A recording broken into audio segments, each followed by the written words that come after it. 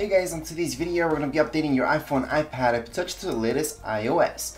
So it doesn't really matter which one you guys have, it's the exact same process for all of them. So let's just go right into your settings.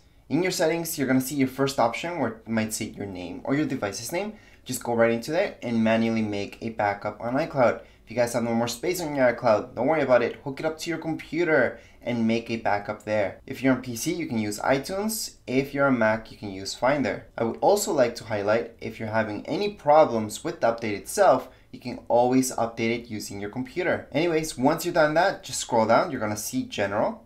Under General, your second option will say Software Update.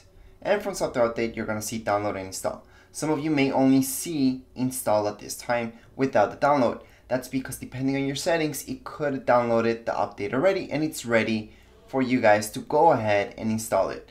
Now it is only 143.6 megabytes. It's pretty small. So that's why the downloading process is quite fast, and it will be quite fast for most of you unless you have really slow internet. Anyways, let's just tap on download and install. You might ask you for your passcode if you have one. Then it's gonna take you here, terms and conditions. Just press on agree on the bottom right hand side. Agree again, which is on the right hand side, and then it's gonna get started with the download process. How long will the download process take? Well, again, it depends on your internet speed. However, for the installation and downloading, you're not looking at more than 10 minutes for most of you. It also does depend which iDevice you have. So this is the first stage, just preparing the update, which is downloading the update.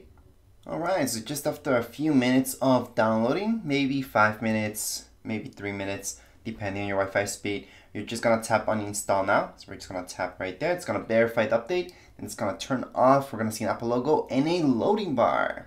So the first Apple logo and loading bar is gonna look something like this, and it's gonna go a little bit slower than the second one. You're just gonna see another black screen for a second or two, and then you're gonna see a second Apple logo and a loading bar. This one's gonna run a lot faster, but this time you should be maybe 3 to 4 minutes in.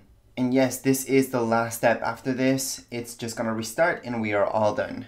And here we go, you're all done. Right now we can just swipe up. You might ask you for your passcode to get in, and that's it. That would be it for this update. Right now we're all up to date. But anyways, if you guys have any comments, questions, you guys can write down here in the comments area. Don't forget to subscribe and rate. Thank you.